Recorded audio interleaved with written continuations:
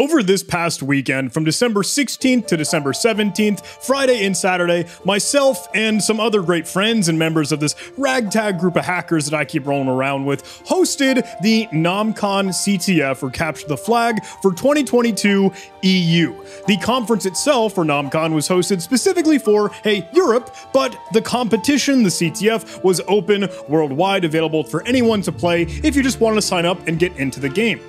There were a whole ton of challenges. We posted about 50 or so challenges alongside a little scavenger hunt so the sponsors could have some love. But what I wanted to do is record some videos and showcase the challenges that I wrote. I didn't actually get a whole lot in this game. I think I was at maybe 5 or so because I was kind of busy these days. But in this video, I'd like to dive into one of the challenges and hopefully keep rolling out with some other videos showcasing the challenges that I created. With that said, let's go ahead and get started.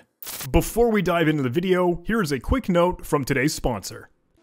Zero to Auto offers in-depth and quality training on all things malware analysis and reverse engineering. You learn to cut through malware samples, understand the threat landscape, and automate your workflow. Within the training, you get access to 25 hours of video content covering cryptographic algorithms, initial malware stagers, malware evasion techniques, core malware functionality like for banking trojans, worms, web injects, and more. You dig into the exploitation process and learn what exactly is needed for professional threat intelligence. Included with the course is a 10% discount on an IDA Pro named license or an IDA Home license, a 3-month premium plan to the Any.Run sandbox, and access to an exclusive Discord server where you can collaborate with other students, get support for training material, and receive new malware challenges. Right now, the course has over 1,500 students registered and always have access to new malware to cut up and learn from. Of course, the training comes with a final exam and a course certification, with both a theoretical segment and a hands-on practical challenge,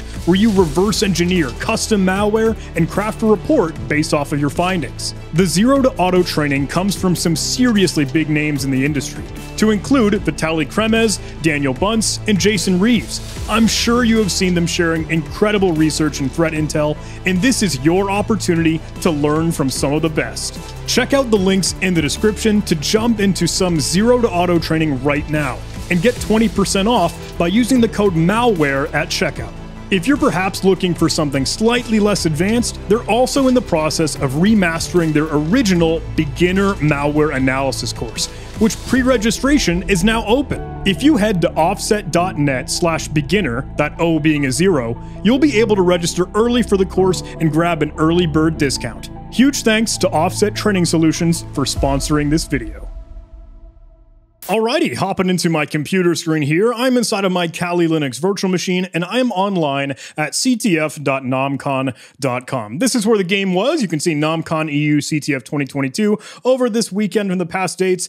Fantastic game. I really think a lot of folks had a lot of great fun, learned something new. Congratulations to the winners, by the way. Wreck the Line, Ares or Ares, X-Cube Mastery, and Advanced Primate Threats, taking home the top 3 spots. There were some sweet prizes that were available for those, but honestly, I think a great game. I think we had about, scrolling down, 1,000 teams on the game board, and ultimately we had, cruising to the admin panel, about almost 3,000 users registered with maybe a little over 1,500 teams. So super sweet. If you actually take a look at the score distribution between the number of teams, the number of challenges that were solved, this was kind of a hard competition. It's interesting, if I actually move back over to the challenges, the number of solves that are available between the warm-ups category and then the rest of the categories is a severe drop off. You can see, hey, almost 1,000 solves for a lot of the warm-ups, but then we get into double digits, maybe some triple digits for a lot of these other categories. And had players really hit the wall, I think, right after the cliff of warm-ups. Anyway, in this video, I'd like to showcase the MMORPG challenge. By the way, these challenges will still be available for this week. We'll take the infrastructure offline soon, but wanted to give some time for more players to still play, practice, learn, and get the write-ups together. Anyway, let's dive into MMORPG. This prompt here is my friend is trying to learn how to code, so she made a text-based adventure. It might still have some issues though, and ultimately I ranked rank this as an easy challenge, although it only had 19 solves out of all the players that were participating.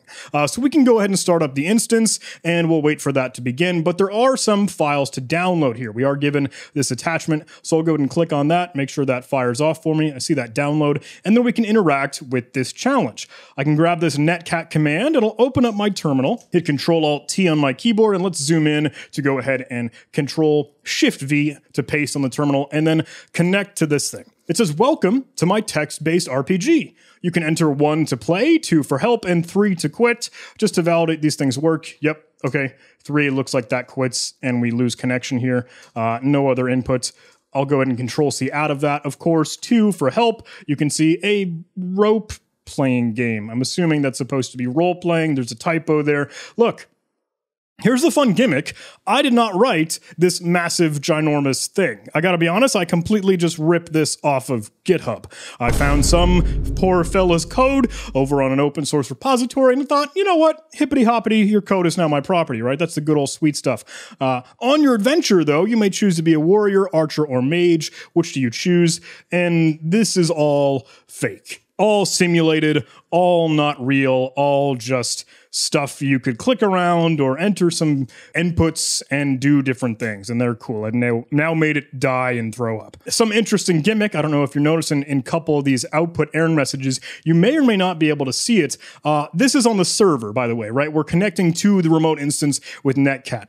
Getting at least an idea for where this game may be, we're in /home challenge for presumably the user that we're running as. Text-based RPG is the folder, and then all of this stuff. But there's no inclination as to what we're doing with Python here. And that is why I wanted to give players the source code. So let me go ahead and play with this. I'll make a directory for temp. I'll call it RPG. Let's cd into that directory, and I'll go ahead and move from my downloads folder that MMORPG that we just downloaded. It is a 7-zip file. You can see that extension there, and we can run file on that just to verify. A little bit of a bigger thing, so maybe it takes a second here. 7-zip archive data, and you can, of course, use 7zx to extract that, and now it extracts all that here in the current directory. If I hit ls, there is all of our stuff. So I think what most players will do is sort of a knee-jerk reaction. Hey, let's check out what that server.py shows. Here it is. Zooming in here, here is our from text-based RPG.play. We'll import play, and then if we have a little like normal module guard here, if the name is equal to main, then we will run our play function coming from this module. So we could get into that and note that this text-based RPG is a Python package there. You can see the __init__.py. I've heard those called dunder functions, or double underscore, right? Dunder as the shorthand word for that. But of course, there's more in here. Play, of course, is probably where all of this is defined. And then I'm going to assume most players probably fell down the rabbit hole here, kind of exploring, kind of reverse engineering, digging into all this stuff that might be present in this RPG. That's why this challenge was called MMORPG, for a massively multiplayer online role-playing game. And this is just a bunch of stuff. There's just a bunch of filler, fluff code. Again, full transparency, I just stole this off the internet. The gimmick here that I wanted with this challenge was just a simple thing. I honestly couldn't decide if this should have been a warm-up or a miscellaneous challenge. If anything, that's why I put it as an easy noted miscellaneous challenge, because there was one small tidbit that I wanted folks to be able to get into. If I head back to my terminal here, you'll notice that there are more files other than just this text-based RPG and the server.py. You are presented with the Docker file. So if anything, maybe I just wanted to drive home a point. Hey, maybe some players could get the big picture here and just look at how this container was made. It's very, very easy to just naturally fall into, hey, let's dig into what the source code says, even if it's a massive, giant dump of all this stuff. Again, hey, I'm clicking around for all of these battle files and interface and players and rooms. There's a ton of code to dig through. And that was truthfully all a red herring. The real gimmick here is simply the Docker file. If you take a look at this, and I'll set the syntax highlighting to bash so we have a little bit more color here. I'll turn word wrap on, so that's pretty easy to see. But hey, starting from the bottom here, just to see how this thing invokes, we are using SoCat to host this, the socket cat, whatever you want to say. Listening on port 999, quad 9 for the challenge itself. And then we've got Python rocking, setting up the server, in a sudo terminal. Running as the challenge user, as we saw, slapping in the flag, setting the work directory, getting this all together, creating the user for it. But you might have already seen it. The immediate red flag, the glaring thing that should stick out to us, hopefully, is that this challenge is using Python 2. And as you note, as we were clicking through the server and you got this play function here, take a look. Inside of this play function that we might define for the game, everything that we do to print all these things out, we go ahead and spit this here. But our interface variable, if you wanted to trace all this back, if you really wanted to, without the knee-jerk reaction of just trying stuff here, let me see if I can find that source code for the interface. There it is. We can go ahead and get command. That's this script here. Get command is a function that defines all of this. It spits out all these list options, ends up using get input to go ahead and receive the input, and then traces this or traces it as needed. But get input.py is defined here, calls input with the predefined prompt. At least we have some comments for, again, this random code, and that grabs things from built-in methods and input underscore. So input underscore provides all this from more of the garbage and nonsense of this application. But now we know, okay, we're tracing back again to built-in methods. Built-in methods just sets input underscore to inputs.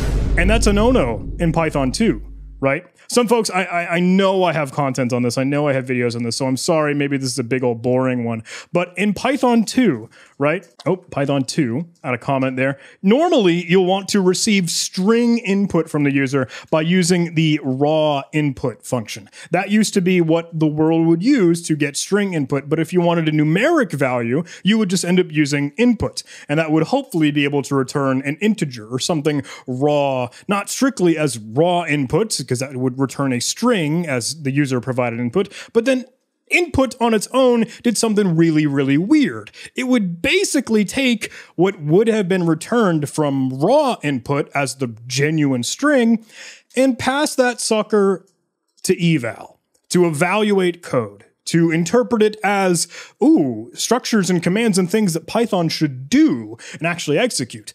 And that was the problem, and that, you know, that could very easily become some silly vulnerability because Python will willingly run what's provided as input. That's why everyone was using raw input, because you did genuinely want to get string input from a user. But in case it just used old Python 2 inputs, there'd be dragons.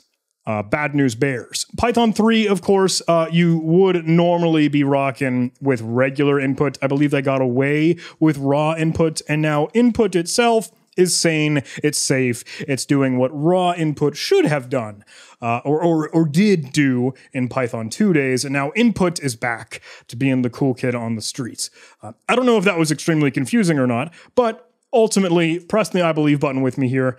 Input in Python 2 is bad.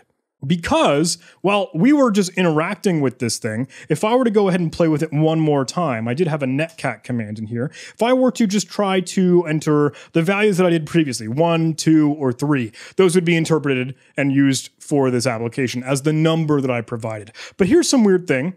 What if I were to try and use maybe 2 minus 1? So 2 would be the value like, oh, seemingly I'm providing first, right? So I'd request help for what the heck this thing is. But if I were to subtract a value of 1, again, this is actually being interpreted and executed, right? So 2 minus 1 is just going to give us 1, as if we wanted to play the game. And it's going to ask me, hey, which character do you want to use here? So I could use 1 plus 1 plus 1, and then I would suddenly be a mage, because that all would add up to the value 3. Does it show me that I've chosen to be a mage? Yes, it does. So you can see that is the issue. But now what do we do? What shenanigans should we get into? Well, we know that we want to basically be able to execute commands or compromise or take advantage of this thing, right? You could do a whole lot of different things, but we want to be able to mess with this server and catch the flag, right? So what if we were to import using some of those dunder functions or that double underscore? That is something that you could actually use to get around or actually even take part in using the regular import statement in Python. But it does exist as just simply underscore underscore import underscore underscore. It's weird because following that, you call it like your regular function. You will use 2 parentheses there, and then we can import a module, right? Let's import OS. I'm gonna go ahead and copy this here. You won't see this returned out to us really, other than the command itself, because we need to actually enter a value that this application is expecting, right? But because we've done that, we basically have OS returned to us in that small command that we just ran within our eval statement, right? So what if I were to import OS and then try to run something, like run a command? I can use functions included within this OS module, like system, to run a system command. What if I were to pass in the arguments, again, kind of just noting the 2 parentheses here as a function call, in a string for the ID command? What am I running as? Ooh, check it out. There's that command output. It just kind of spat out onto the screen. You can see my UID is 1000 and this challenge user that we know from the Docker file is present there. And that's how we were able to track down. This is using Python 2. Just simply in the Docker file, all you need to take a look at. That's all you needed to see to make this an easy challenge, really. But anyway, let's go ahead and import OS, and let's go ahead and run system to see what is present on the file system. Let's go ahead and run ls, and there's everything we need. There's our Docker file. There's the challenge.yml as to how we configured and created this service. Here's our server.py. Here's the actual files for the code. But let's go ahead and grab this flag.txt, right? Let's do that. Import OS, system, super duper easy, cat flag.txt. And there is our flag. That is all that MMORPG needed, but I will admit, hey, maybe this challenge was a little bit evil because I gave you so much crap inside of this MMORPG.7zip, just the archive source code. You didn't need to dig through any of it if you just take a quick look at that Docker file and maybe had a closer look as to what was present there. So if we were to go hop back over here to MMORPG, we could paste in this flag. With the game being off right now, the competition is no longer running. I'm not sure if this will let me submit it. No, it totally did. Excellent. So it is noted as correct. I have marked that green for my game board here. The solves haven't increased, either one because I'm an admin and hidden on the scoreboard, or because it's just not accepting solves for the moment because the game is over. With that said, that was it. So hey, maybe a little bit of a quick video, maybe something simple. Just wanted to maybe share that lesson, if there even is one to pull from this. Look, you didn't have to make it all too hard. I'm kind of bummed, man, that didn't get many solves, and it was rated easy because, you know, I just threw this little trick at you. I maybe gave you a red herring and let you fall down the rabbit hole. But no, take a look at that bigger picture. Look at that Docker file whenever it's provided for a CTF challenge. Or in any case, whenever you got some application, you know, start at the top. Start at the big picture. Thanks so much for watching, everybody. I hope you enjoyed this video. Beware of Python 2. Just don't use it. Just stop using Python 2. Get out of that world and come hang out with the cool kids for Python 3. Python 4? Someday Python 5? I don't know. What does the future hold for us? I know what the future might hold for you. Hopefully, fingers crossed. Please press that like button and leave a comment to help those YouTube algorithm stuff. Subscribe if you're willing. There's a little bell so you get notified when other videos are coming out. And if you're willing to support in any other way, Patreon and PayPal on the bottom. Thanks so much. Super appreciate it. Hope you check out all the links in the video description. And thank you for watching another video and hanging out. I hope you enjoyed NahamConCTF, and we'll have more on the way.